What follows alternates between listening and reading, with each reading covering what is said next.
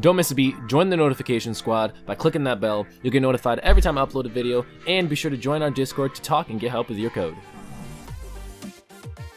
Hello everyone, my name is Sebastian and welcome back to a brand new series on the SourceCode channel. This is going to be a Vue.js tutorial series where I'll be explaining how Vue works, what you can do with it, and we'll be making some awesome applications. So let's just get right started.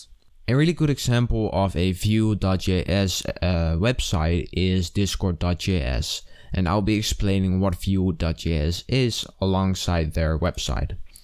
So this is the Discord.js website, and Vue is quite an interesting thing. It's a framework that allows you to create websites that are made out of different components. So instead of writing one big file and doing some JavaScript and that kind of stuff, making it look good, you build different components that all do their own thing. And what's interesting about Vue is that it's progressive. So instead of loading new pages and going to different URLs, it's all done on one page, which is the main page, and different components are swapped out for different components when they need to be. So we're right now on the home page. So when we go to documentation, for instance, you can see that it didn't reload the website. It just went to a really cool animation and it replaced some of the content. Now if we go to different web pages, you can see that it switches out components. And then you can do some awesome things about this stuff, and it all works pretty well. And it's really useful to use in a lot of cases. So how do we get started with Vue? If you go to the homepage, Vue.js.org, you will get on this landing page, and we can just click the Get Started button, and we'll jump to this page where we can see a lot about Vue.js and how it works. And the main part where you start is the introduction, and that is where the first tutorial will be based off of. It will feature a lot of this introduction part because it's really a good step into learning Vue.js. Before we get started, which is an important thing, is that they say it on their site as well. You should know some basic HTML, CSS and JavaScript. We have a JavaScript tutorial series on TheSourceCode, so you can go watch that. If you don't have JavaScript tutorials, you should watch that because there's a lot of JavaScript involved and it just helps you get into it easier. So Vue does need to be installed, and there's a couple of ways that we can use Vue. We can use it directly by using this URL for development, use this URL for production, or we can use the Vue CLI. They don't recommend using the Vue CLI for beginners because it's quite complicated. So we'll just stick with the development version that we can use here. So to get started with Vue, you can just make a folder on your computer. I've made mine in a projects folder and called it Vue. And then you can open that in your favorite text editor. I'll be using Atom, or you can use an IDE. You can use whatever you want. So first of all, you need to make a file which is going to be index.html. And Vue allows you to make applications across multiple files. It's really useful for making something maintainable and easy to develop. For the first couple of tutorials, we'll just be using a single file, which will make it easy to explain things. So I have Emmet installed, which means I can type exclamation part and then tab. And then I can change this to Vue.js. And if you want, you can just copy this right now. It's just a basic layout for a website. So then we can go back, we can copy this link right here. We can go to the editor and we can paste that somewhere in the head. So this is all that we need right now for installation of Vue. So how does Vue work? Vue is basically a component that we can call, and there is a class, and to call it I'll make a const app equals new Vue. And then I need to switch real quickly between languages, because then my syntax highlighting works for JavaScript. So this is basic syntax for creating the main application. Const app equals new Vue, and that takes an element, which is going to be hashtag app, and that's basically already it. This element is a HTML element that we haven't created yet. So we can create a div with the name app. And this will actually get this div element and create a Vue application out of it. So now we can open this in our browser. And you will see that nothing has happened yet.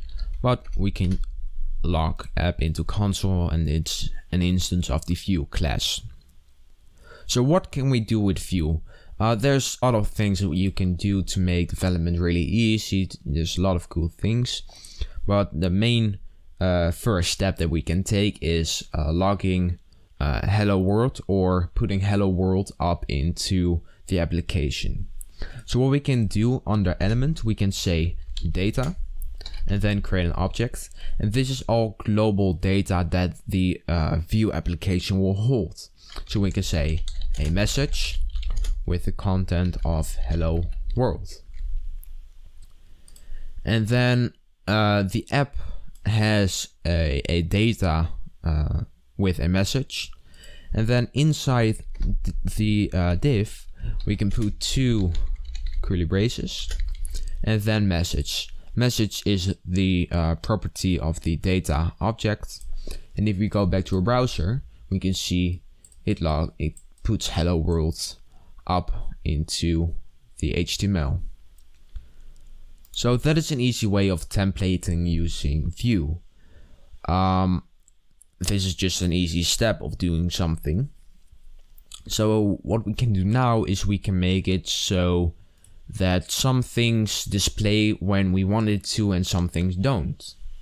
So for instance, if we put seen to true, then we can wrap this in a header.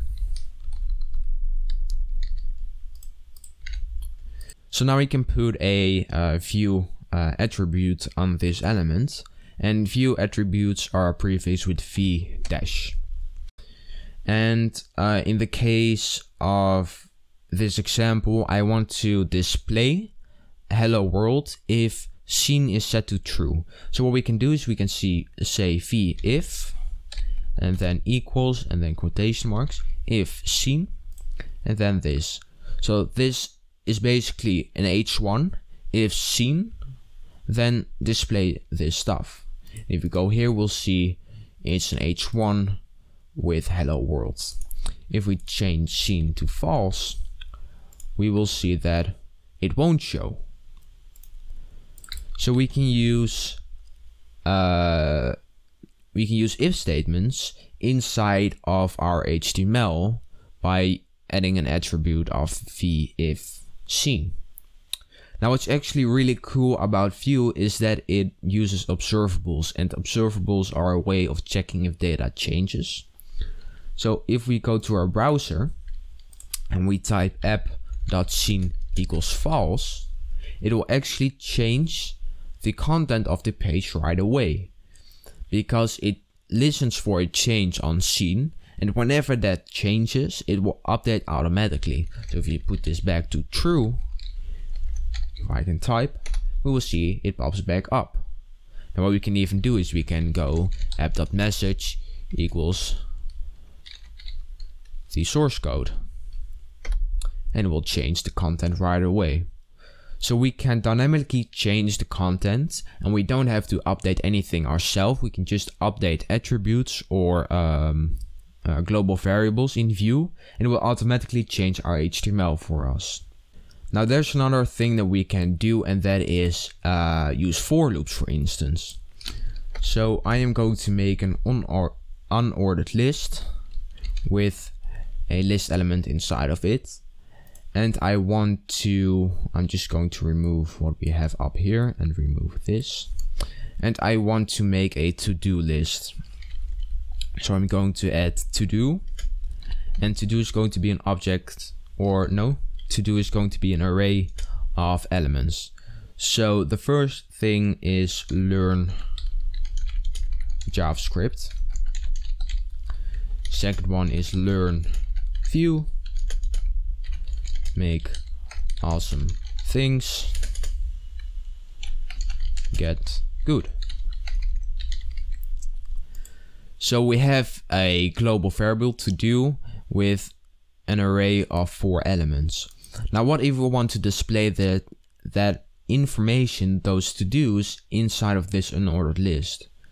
Well, Vue has a v4 attribute which we can add, and we can say for to-do, and I'm going to change this to to-dos, for to-do in to-dos. I want to put the to-do inside of this. So I have an unordered list with a list element. For each to-do in to-dos, we will put to-do inside of it. And it's quite a strange way of explaining it, but down the line it will make a lot of sense how it actually works. So if we do that, we will see it will load our 4 bullet points into the HTML. And what's really cool is that if we want to change this, so app.todos.push by X, we will see that right away it will add the element to it. So we can, for instance, make a to-do list that will automatically update the entire HTML, and it won't take hundreds of lines of JavaScript, but just as 3 lines of JavaScript and a couple of HTML elements. So this is going to be it for the first tutorial. If you enjoyed it, be sure to drop a like, and don't forget to subscribe if you want to see more, and I will see you in the next tutorial.